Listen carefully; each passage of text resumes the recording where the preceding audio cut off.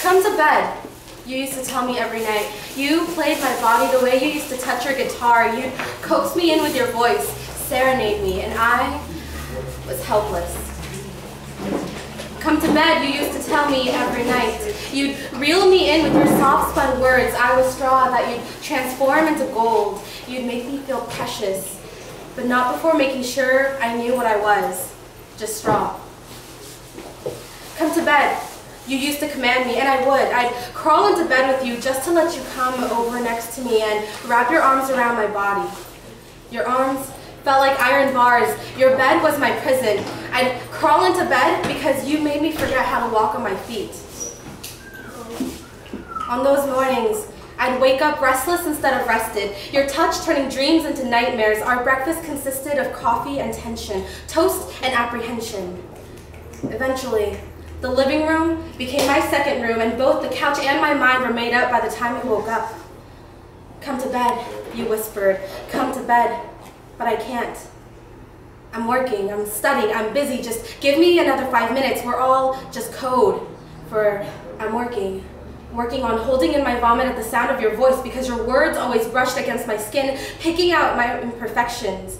I'm studying all the ways to delude myself, trying all the ways to convince myself that your hands never caused me any pain, only pleasure. I'm busy,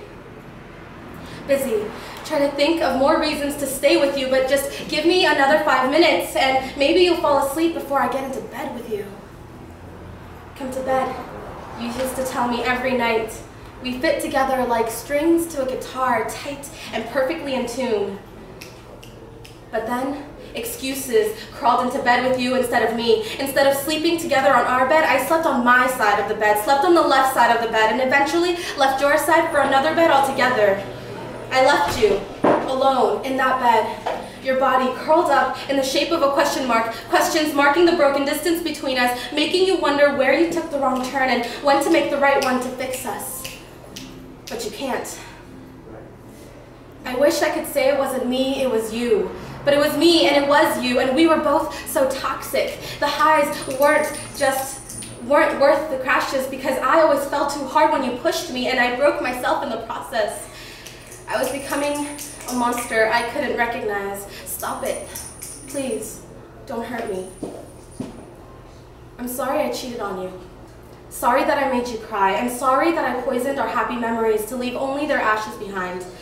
And I'm sorry that I let myself stay with you as long as I have when I should have known better. I'm sorry that I let you hurt me and use me, convinced that you loved me. I'm sorry that I forgot what it meant to respect myself.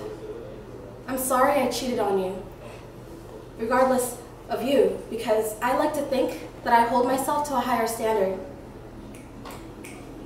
I know you don't mean the things that you do sometimes, but that doesn't make it better.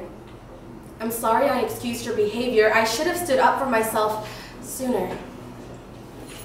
One day, I might mail you this poem and hope you'll understand. Maybe you'll read this poem on a Sunday, then throw it away, knowing that this poem was just a snapshot of the past on your worst day. But that day is over. It's a new day, and you'll treat your next girlfriend the right way, right? Come to bed, you used to tell me. Come to bed.